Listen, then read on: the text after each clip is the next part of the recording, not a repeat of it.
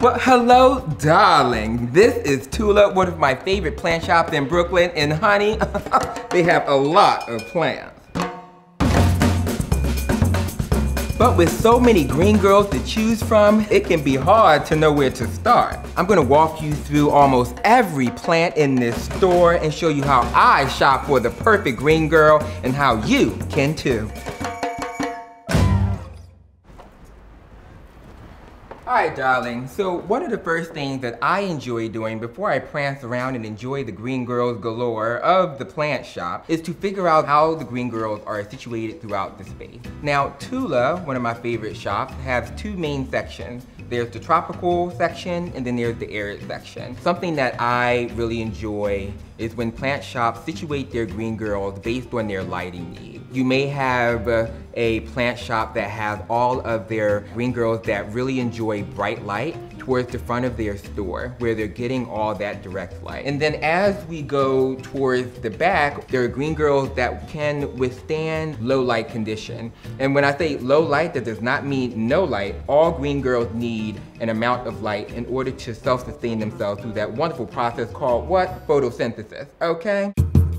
So Queen, let's prance around and see the variety of green girls we have before us. These are queens that really enjoy bright light. We have the infamous Begonia maculata, one of my favorite queens with her little polka dot sensation. This is another begonia. We have some Triskintias, we have some Hoyas, we have the philodendron Birkin, and I'm not talking about the bag, okay? These queens do enjoy a good amount of bright light.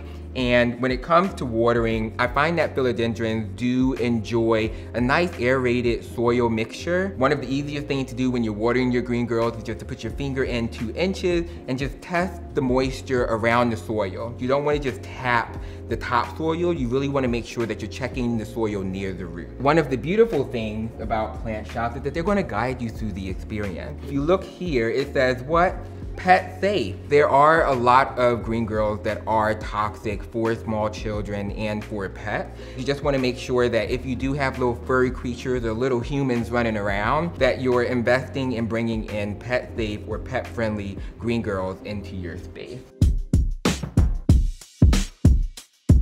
One of the best things that you can do before deciding which green girls you want to put in your shopping bag and take back home is to do an environmental assessment of your space. When it comes to lighting situations, you have basic 4 directions. So you have north facing, which really gets more indirect, bright, ambient light. You have south facing windows, which are often highly sought after by plant parents because of the consistent amount of light. You have east-facing windows, which get that soft morning light. By mid-afternoon, the sun is going into the west-facing windows and then going into sunset. What I typically do is that I'll whip out my compass app. It's free, it's on your phone, very accessible, and I'll point it in the direction of the windows just to get an idea of the sunlight situations that I'm working with.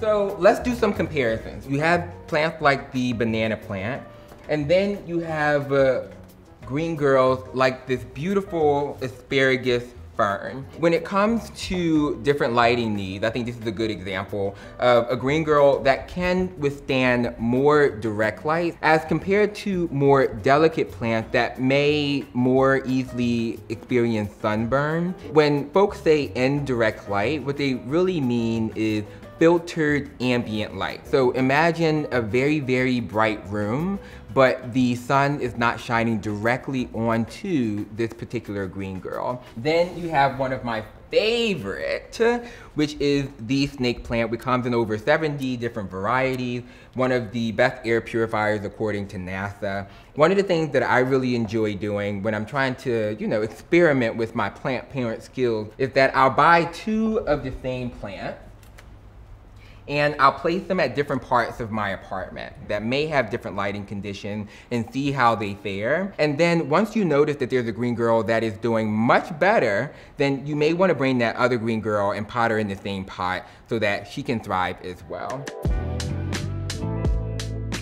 We are now at one of my favorite little spots, and it's this lovely, lovely, lovely shower. I really enjoyed the tiles. Right beside me, we have the infamous Monstera Deliciosa. She has her own social media day, hashtag Monstera Monday.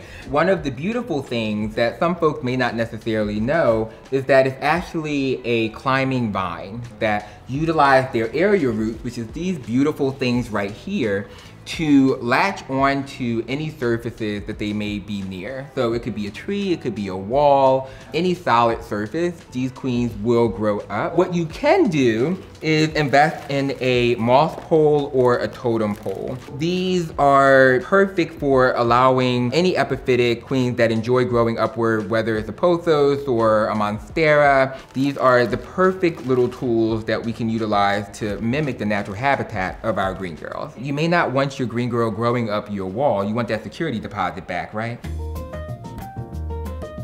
So there are a variety of tropical plants right here. We have a beautiful palm, and I find that palms tend to enjoy a good amount of light as well as humidity. We have a beautiful golden pothos right here. While they are often found in hanging planters, one of the best things that you can do for a pothos is to let her climb. You have this vine right here, and the leaves are getting smaller as they are trailing down, as compared to these larger leaves that are trailing up. If you do have the opportunity to do like a moss pole or a totem pole situation for the pothos, it's an absolute must, darling. Something that I really enjoy doing is figuring out what are the natural habitats and what do they look like out in the wild, so that I can try to mimic that when I bring them into my home. Some other beautiful queens that we have before us is the beautiful bird of paradise. She has some new growth realness, which we absolutely love and adore.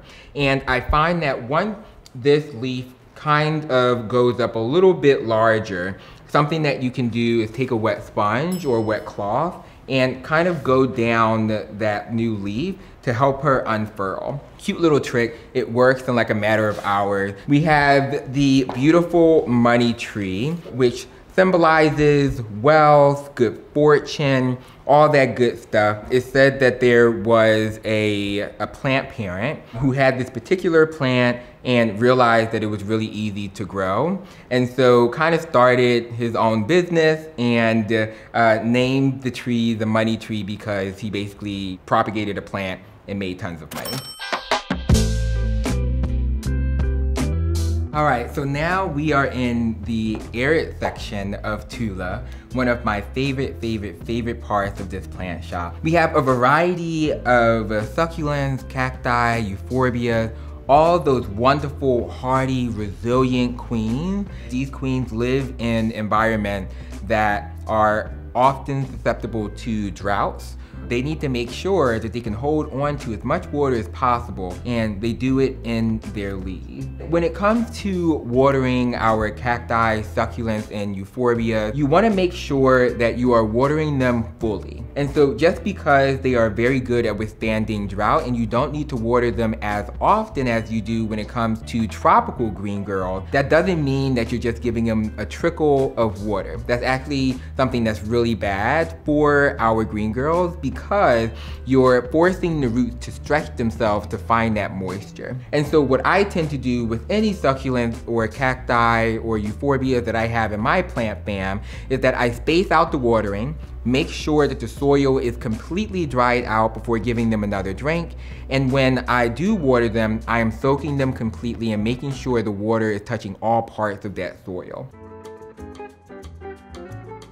There are a variety of reasons that a plant may be more expensive as compared to her sisters in the store. Some of the factors could be the access that growers have to that particular plant. If there's limited access, that means that the price point is going to be a little bit higher. It could mean that the plant is a slow grower. That means that it's going to take a little bit more time for that plant shop to have access to that particular plant. When it comes to social media, there could be a green girl that is extremely popular that could actually raise the price point up if folks are attracted and are actively seeking out that green girl. When it comes to growing your plant fam, you don't necessarily need rare plants. It's more about matching that green girl to what you can provide as a plant parent and what your space can provide. I love plants like this beautiful dinosaur back, but I also love the basic green girl, the basic pothos, snake plant, ZZ plant, rubber tree. Those green girls are as equally beautiful as this particular queen that could be a little bit harder to find.